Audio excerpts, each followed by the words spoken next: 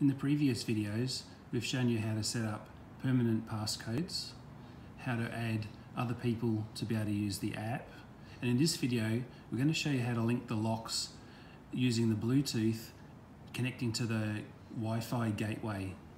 For this you need to use a gateway device, which is a small white box that you plug in to USB power, and then you add the Wi-Fi password to that box. This enables you to access and manage the locks remotely using the Wi-Fi network. Once again, it's very simple to do.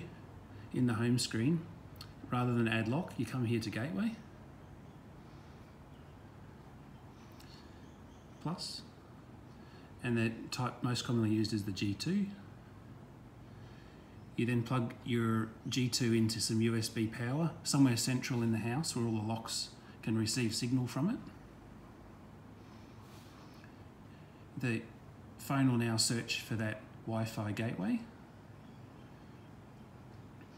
Once you've done that, you click on settings and you tell the Wi-Fi gateway what the Wi-Fi password is. This enables the locks to access the Wi-Fi, and this will then link back to your phone to administer all the locks remotely from your office or a mobile phone.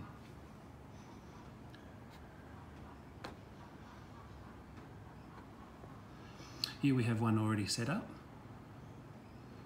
So we have the name of the Wi-Fi gateway, our Wi-Fi network, and our passwords typed in.